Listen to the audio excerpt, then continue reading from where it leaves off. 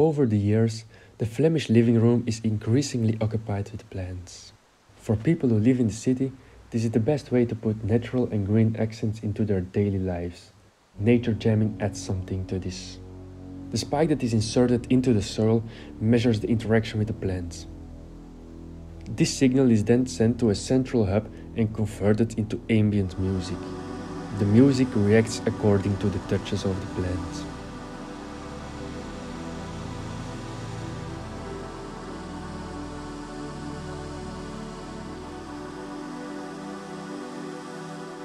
With the help of the wireless spikes, it is possible to create music with multiple plants.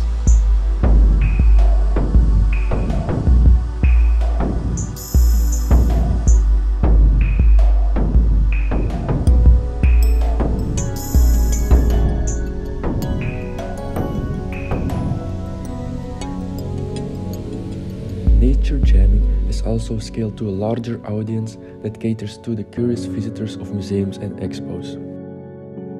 Not only is it possible to use professional music software, but also a simplified app.